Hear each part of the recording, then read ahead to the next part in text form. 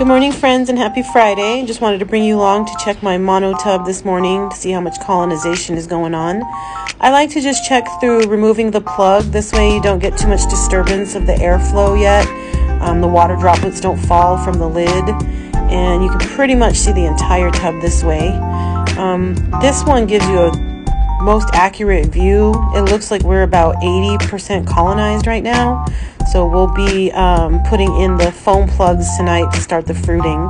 I'll keep you updated.